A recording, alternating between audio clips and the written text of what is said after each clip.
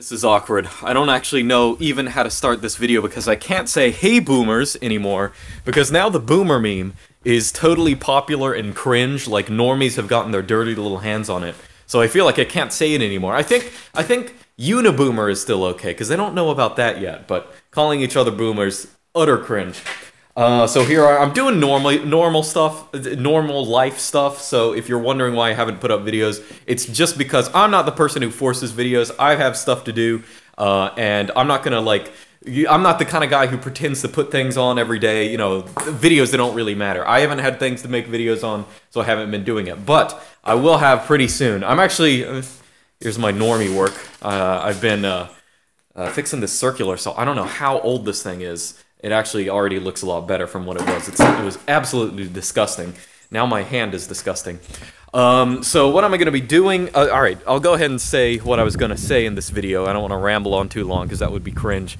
But if you've been following me on Github or anything like that, I've been committing a whole bunch of stuff and making a bunch of changes. And if you use LARBS, if you use my dotfiles, some stuff might have broken. If you use Wizard, some stuff might have broken. Just make sure you're using the most recent version. Because I'm making a whole lot of changes within the past, 24 hours or so. Why? Let me explain. So, I said that, I had two versions of LARBS, one for Arch Linux and one for Void. Now, I'll go ahead and tell you, I'll probably do a video on this later, but I'm not actually using Void Linux anymore. The thing is, I could not leave the AUR.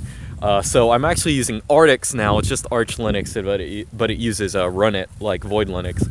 And, that's fine. I find it really hard to leave the AUR, I guess. So my LARB script, actually, now I'm working it so that it can be installed on pretty much any, not any distribution, but at least the big ones, Arch-based distros, maybe Ubuntu-based, or Debian-based distros if I have some to test it on, but also Void Linux as well. I'm trying it on the Arch distros right now, so it should be sort of working. And I also basically just merged the i3 and the DWM desktops. Obviously you can't have both at once, but you can choose between the two now. And it's all the same script. It's just easier for me, and it's a lot of people have been disappointed, not disappointed, but they like i3, they want to stick with i3, and they like my dot files, and they don't like it that I'm using DWM or whatever. So basically now everything's in one place. You can just make your own decisions and choose which one you want by default. So that's what's going on there, if you've been confused by that. I know I've gotten emails from people saying oh, this and that broke, and I've been fixing them and stuff. Like, nothing is terribly wrong. I know that, I'm working on it. But just know that that's happening. Let's see, anything else? I'll go ahead and tell you some like real-life stuff. I am here, so here's my house. Let me show you my house. Well, actually, you've seen some of this. I think I took you guys in some video out there to my fire pit over there. I actually have another one here now. I don't know if you can actually see that because I can't see. Oh yeah, a smaller one here next to my hammock. Anyway, this week is Thanksgiving week, which means I don't have my day job. So I'm going to be doing a lot of stuff this week. One of them is that I want to build some raised beds. That's something I've been talking about for a while. I didn't do it earlier because I was just sort of waiting for the spring anyway, so I'm going to do it during the winter. And I'll either be doing that this week or during Christmas break.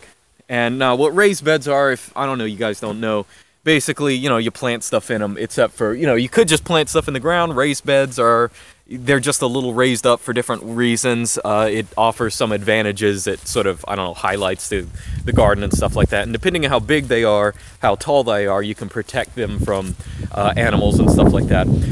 So I'm going to be building those again either this week or later in the winter, just before spring. I'm still deciding. Originally I was going to build them out of wood, and this week during...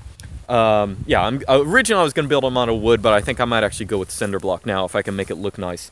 But either way, I got to spend some money on that because, I can get some cinder block for free, but not very much. But this week, I'm going to be a total consumer.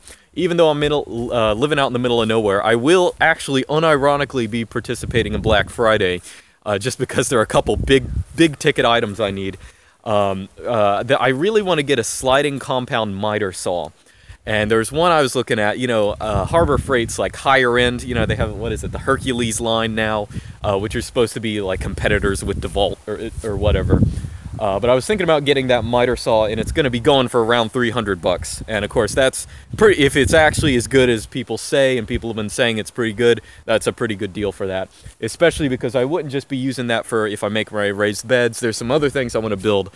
But on it, long term, I want to build like a house and kind of stuff like that. Now, of course, I have a house, but let's just say I have land to spread out on that I'd like to use. And you know, there's just stuff I want to do. I want to build bookshelves. I want to build. It's just a bunch of little things, and I might be doing videos on those. Now, if you're wondering why I haven't been doing videos recently, it's because, I mean, it's really for no other reason other than, you know, I just haven't been particularly inspired to do them. I don't force videos. I've had the time, frankly. I have been working a 9 to 5 kind of job. Actually, it's more of a 7 to 3 kind of job. But I have had enough time to work on them. It's just like I've been doing my own stuff. But this weekend I got really back into making changes to my dot files, or not really making changes to them, but just like making them more usable by people like you, I guess. Anyway, oh yeah, so I have like random pots all over the place. That's just a pot. So I want to see how well. Now around here, now I'm just rambling, okay. Around here in sort of northern Florida, the ground, like the soil is basically all sandy. So I've been experimenting with how well things grow. So that pot, it's literally just a bunch of sandy soil, and I threw beans in it, and I'm seeing how well they grew. Or over there I got some, oh, this is like the easiest thing in the world to grow, like when you have like green onions. My uncle had some of those, and you just get so much if you just put green onions in the ground. I mean, go to the store and buy green onions for $1 and then put them in soil and they'll grow forever. And I got some other things here. I got some peppers that I got from some people. Got my spices and stuff like that. You know, anyway, it's not super interesting. But once I get the raised beds built, I have like so much stuff I want to plant. I'm ordering like some seeds for a bunch of stuff that really just is I expect to grow relatively well. And I do want to plant some trees and stuff. I'd really like to have olive trees. Now, I do have some trees. I think I mentioned in my last videos, this right here, and now this, of course, is not in season, as you can tell by the fact it literally has no leaves. But this is a fig tree. I have 2 of them. Fig trees changed my life. Okay, I don't think I thought about doing a video on it, because literally during June and July and sort of August, I would go out here every single day, this one, and I have a bigger one in the front yard, and I'd just be able to eat figs like for breakfast, like non-stop, just until I'm sick of them, because they just produce so much. So I had those, and I also have 2 pear trees, one over there and one over there. The pears are a little less edible, but you know, that's how it was. I mean, they really need to be pruned early on so they get nice and juicy, but I wasn't here in time to prune them. And I think I mentioned in my last videos I do have grapevines as well, but only one of them produced. These weren't pruned either last year, so only one of them produced at all. And there's a bunch of other stuff here, but I got some loquat trees that I'll be seeing if they produce in the spring. I think that's when they come out. But I've never really had loquats. I have like a lot of them. I think I have like 12 or something like that. It's ridiculous. Alright, anyway. Oh, and I got a pecan tree. Now I'm just talking. Now I got a pecan tree, or at least the baby one that my cousin had in his lawn and he wanted to get rid of, so I took it. But that's in the front yard. I'm not going to walk there. Alright, so that's just a random, that's a series of things that came to my head. Some of them might be relevant to you, some of them might not. So I will be doing some videos on a couple things. Just software I've started to use that you might be interested in, and if I actually start building this stuff soon, I'll probably do some videos on that, and yeah, whatever. Alright, see you. Can't call you boomers, but I'll see you guys next time. Uniboomers.